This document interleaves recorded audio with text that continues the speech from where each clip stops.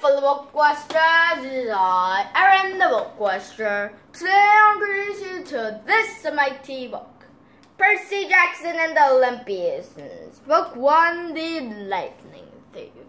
Well, today I'm not exactly going to explain the whole lot of the story. I mean, that's exhausting, and it's, 11 o'clock?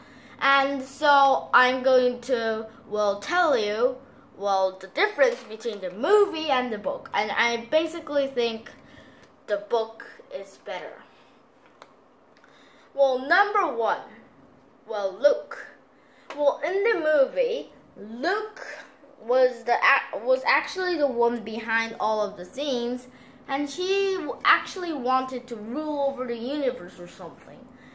But in the book, it says that Luke was getting commands from a Titan, and that doesn't sound so good. And number two, Mom's artwork. You see, in the movie, Gabe accidentally sees the head of Medusa inside a refrigerator, and he turns into stone. But in the book, they do it on purpose, and the mom sells it for her artwork. And it's kind of funny, I think. I mean, here, it's my husband, it's my artwork, man. You know what I mean? And last one, Ares.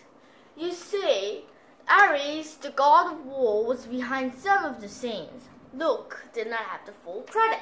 Well, Ares caught Luke while he was running away from Olympus while he was doing the life-playing seats thingy.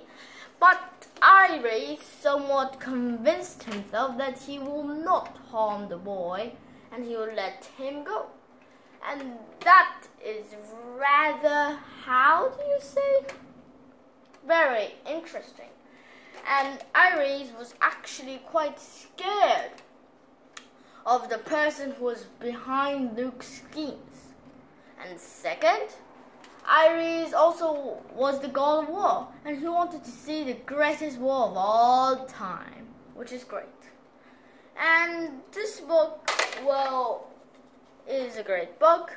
And even if I saw the movie, I basically think the director just made Percy Jackson into a really horrible movie. And I think the director should have a new director and remake the whole thing. I mean, my opinion. And like always, your BookQuester, Aaron the BookQuester.